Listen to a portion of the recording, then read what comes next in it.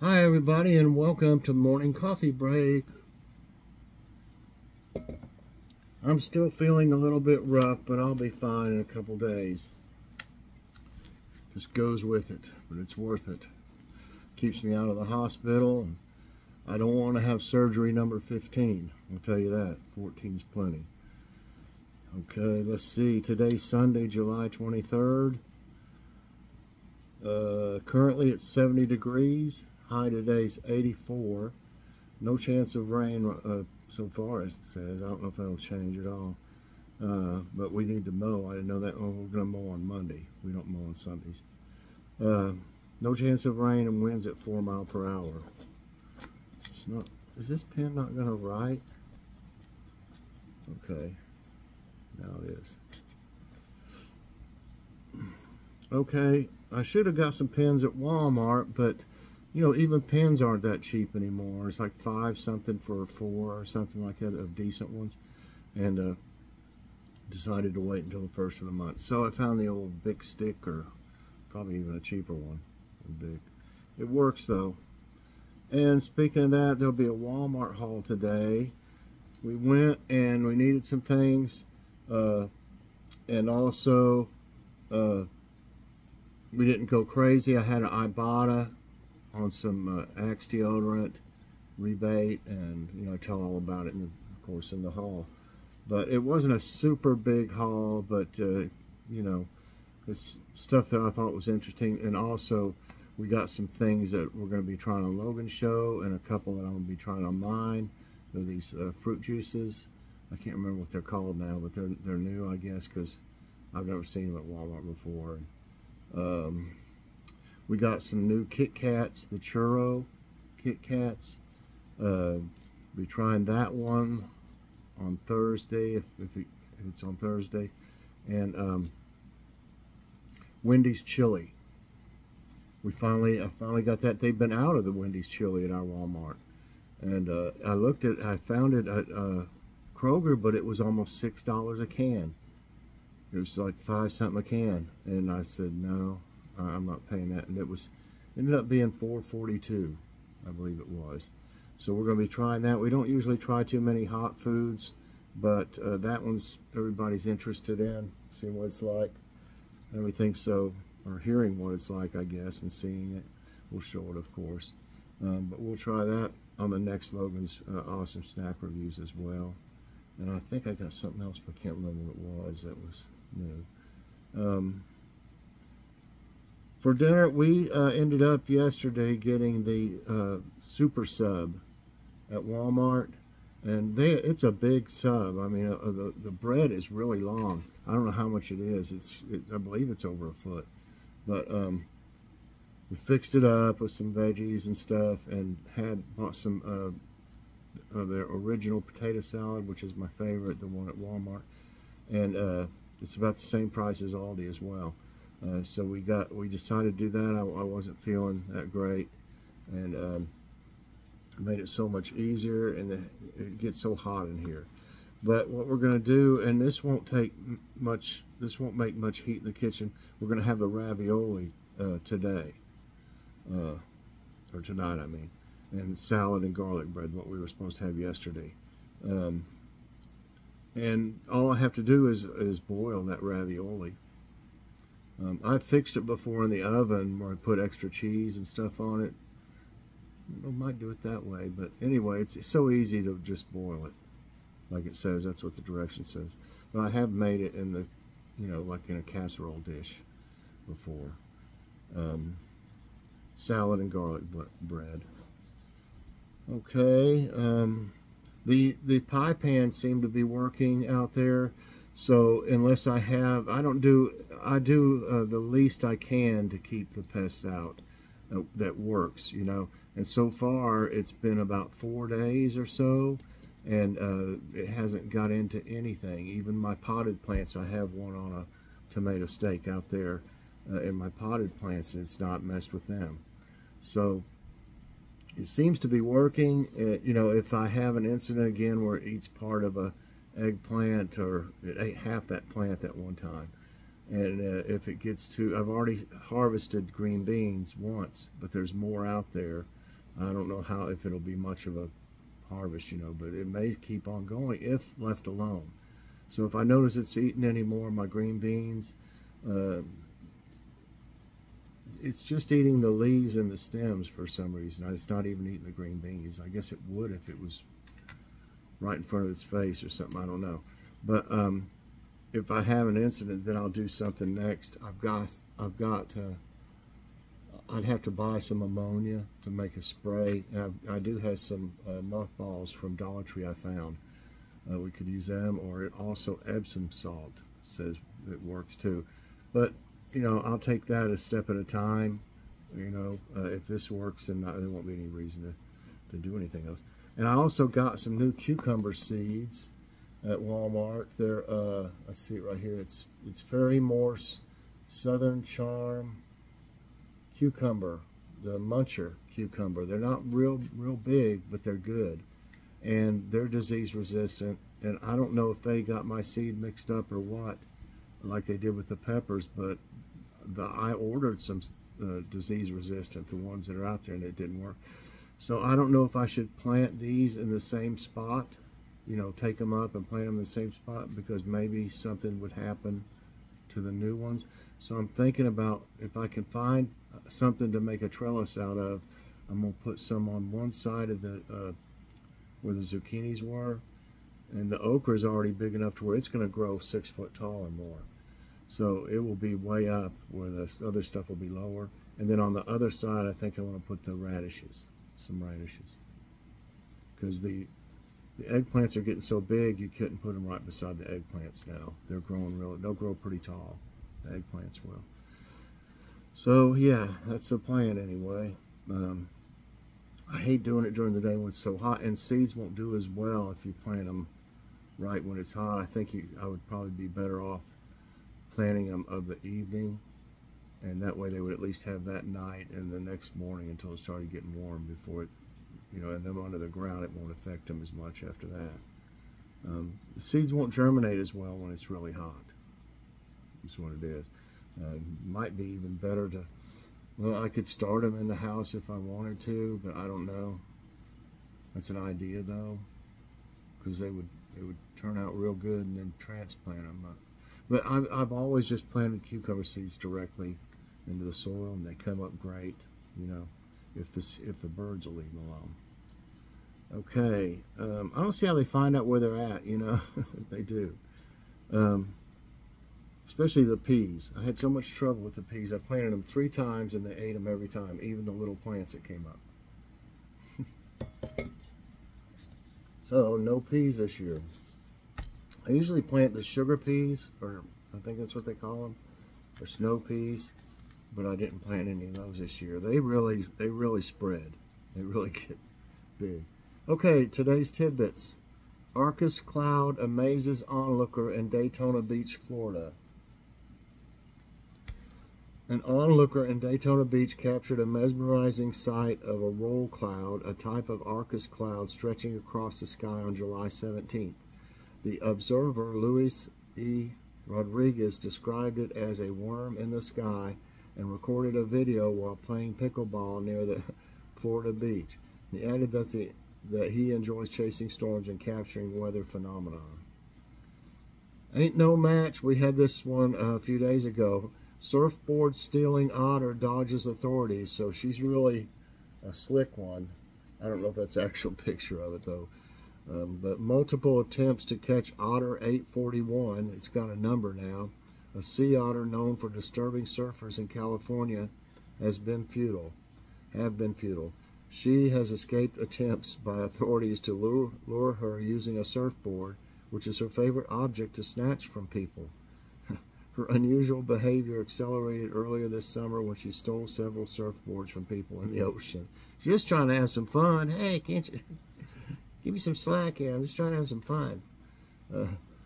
It must be pretty smart. I don't think it's rabid or anything like that, or it probably would have bit somebody by now.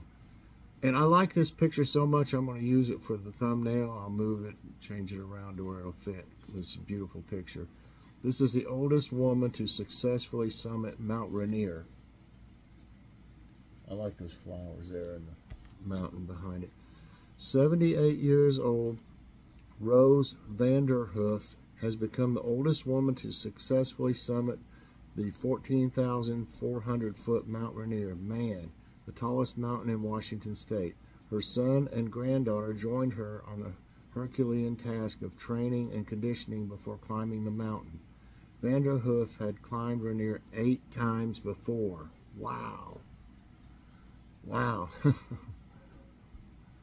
Oh, okay. Storm packing 80-mile-per-hour winds derails train in Oklahoma. And you think 80 mile per hour doesn't sound that crazy, you know? It doesn't really sound, you know, like it would be enough to topple over, you know, tons and tons of trains, but obviously it is. That looks like an old train, old-timey train. But yeah, a storm packing winds over 80 mile per hour struck North Oklahoma early Friday morning, derailing a train, bringing down trees, and pushing planes around at an Air Force base. BNSF Railway says 29 rail cars derailed near Fairmont while stopped for high winds. Crews are on site fixing the damage. No one was injured and no hazardous materials were involved. At least they weren't out driving the thing somewhere where it could have been worse, you know. At least they had it stopped, but that's hard to believe. It knocked over 29 rail cars. I was had to go when I was delivering food products to restaurants and stuff at one time up in Abington, Virginia. It was really around Chilhowie, Virginia. They had a terrible tornado up there, and there was like a tractor trailer. There was like truck stops, big ones like a Pilot. I don't know if y'all ever heard of them, Pilot. And it took, you know, I had a bunch of tractor trailers parked in there for people in there, and I don't know if they just park them there or what. There was hundreds, a bunch of them. It took them and carried them over the road that ran beside the Pilot, and there was a field over there, and they were in that field. I was like, wow. They shouldn't have had me even go up there. Most places where it didn't have any power, and I had to bring most of the load back on the truck because I couldn't deliver it. They didn't want it if they didn't have any power, you know. So anyway, yeah, that's crazy. And I can't remember how many mile per hour winds those were that did that, but I didn't think 80 would be enough to knock over train cars. Let's see. I'm getting tired of this. I get this one thing that says Harbor Freight Winner. Do y'all get that? It's a million times. I need to try to block it or something. I don't know. I keep getting these things saying I won something. I've never even been to Harbor Freight, I don't think. Okay, I think they had a... Let me see if I might be wrong. I thought they had a... this is Ibotta stuff. See, another Harbor Freight Winner. What the heck? Kroger, no. I thought there was something in there. Here's a free item at Big Lots. Raindrops gummies. They're worth $3.29. It's free at Big Lots. I guess just for the weekend or something. Where was it? I had it. Oh, there it is. Okay. This might be okay. Feel Good TV Favorites, 12 streaming shows. Something that'll brighten your day. I just showed a picture of watching TV. What's a recipe for a feel-good TV show? For some, perhaps it's a mix of romance and humor. Others, it may be nostalgic storyline and relatable characters. Or maybe it's just the opposite. Escapism, reality TV that transports you somewhere far away. Luckily, uplifting stories of all kinds are available to stream and make us smile at all hours of the day and night. From comedies and coming-of-age stories to heartwarming reality series, these shows can help you feel a little better about the world. Okay. What's this one? Ted Lasso? I don't know if I've never heard of that one. The epitome of comfort TV, Ted Lasso centers on American football coach Jason Sudeikis, who is hired to manage a British soccer team. Even if you're not a sports fan, this 3-season series is so charming and rich with wholesome humor. It makes you feel good. Makes a feel-good favorite. This one's Extraordinary Attorney Woo. And it would take too long to play these little trailers. South Korean television series Extraordinary Attorney Woo follows a young lawyer who is on the autism spectrum as she navigates everyday interactions in a unique and authentic way. The show, which is dubbed in English, has a 93% audience score on Rotten Tomatoes and was the most viewed title on Netflix for a week. So this one is Somebody Somewhere, a totally platonic love story. Described as a totally platonic love story by HBO, Somebody Somewhere is about two co-workers, played by Bridget Everett and Jeff Hiller, turned dear friends. Audiences watch as they develop the sweetest, most endearing chemistry that's filled with lots of laughs and good vibes. This one's Tex-Mex Motors. Watch old junkyard cars from Mexico get radically restored in Texas thanks to a talented team of car experts on Tex-Mex Motors. While the car transformations are fun to watch and very impressive, the personalities of the pros are the real stars of the show. How about Gilmore Girls? For a dose of mother-daughter love, Gilmore Girls offers 7 seasons and a 4-part reunion series of endearing content. It says watch on YouTube. It's Netflix, but it says watch on YouTube. The young mom and her teenage daughter, played by Lauren Graham and Alexis Bledel, respectively, talk fast, drink a lot of coffee, and lean on each other through family drama, job changes, and most of all, romantic ups and downs. KC promo. I don't know exactly what that is. Watch on YouTube. It says root for little kiddos as they run errands on their own in Japan. Oh, that'd be cute. They solve problems in the moment while showcasing their determination or independence at such a young age. Adorable is an understatement. Well, I guess it's safe enough in Japan to let your kids do something like that. I mean, you can't let kids here do stuff, you know, by themselves. It says on their own. It must be safer there. Okay, this one, Schitt's Creek, Schitts. I guess that's how that's pronounced. Rags to Riches is the premiere. Oh, I recognize that guy. There. Okay, Rags to Riches is the premise of Schitt's Creek, a series about a wealthy family who loses all their money and moves into a motel in a very small town. Laugh out loud moments, enduring friendships, and perfectly quotable one-liners earned this rewatchable, lighthearted show an Emmy for Outstanding Comedy Series in 2020. It's on Hulu. This next one's Netflix. Oh, well, this is like a...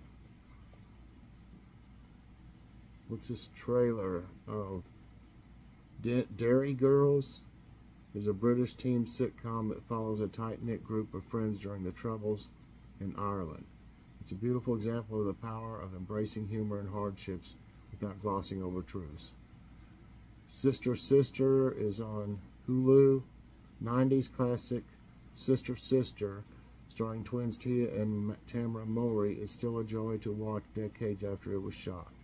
Equally heart-filling and funny, the 6-season series captures the magic of sisterhood and supports family unit. Survivor 45. It says on Netflix, and it says watch on YouTube. A show that just keeps on giving. Survivor has over 40 seasons of entertainment about a group of castaways. I think everybody knows. Blackish, season 8. The Emmy-nominated comedy series is heartwarming, family-centered, and will keep you laughing. Follow the beloved Johnsons for 8 seasons as they navigate highs, lows, and life change forever. And he's diabetic, by the way.